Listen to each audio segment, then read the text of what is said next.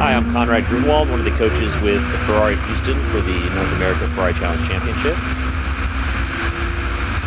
Approaching turn 1, we'll be in 6th gear at about 135 miles an hour.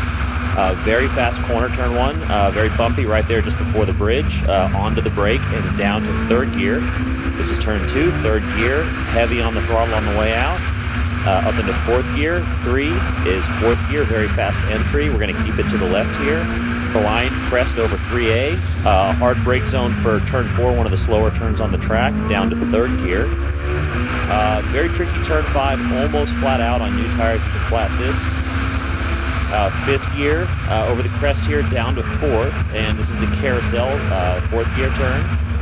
And I'm going to really try to get the power down here by the apex curve, hard throttle on the way out, 5th gear on the way out, and we're going to stretch 5th down the straightaway, hard on the brakes at the 2nd small cone on the left, and down to 2nd gear for turn 7.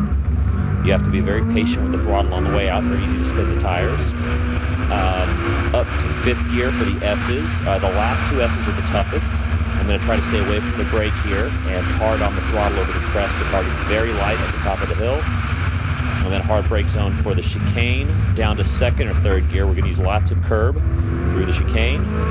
And really hard throttle out, flat out through turn 10 here. Grabbing 5th gear on the way out. And coming up to turn 11, heavy brake zone. We're going to carry some brakes in here and get off the brake pedal nice and early. Roll the speed through the turn, 3rd gear, and hard throttle on the way out. And back to turn 12, which is flat out again. And that's a lap at Sonoma Raceway.